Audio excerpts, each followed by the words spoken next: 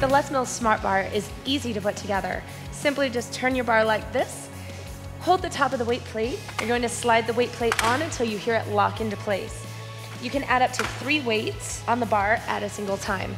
Taking the weight off is just as simple. So all you need to do, hold up on the weight plate, lift the bar up, and pull back on the red gator with some force.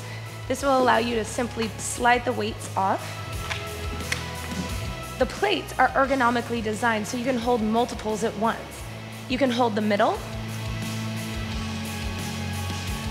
or you can hold the outside of the weight plates.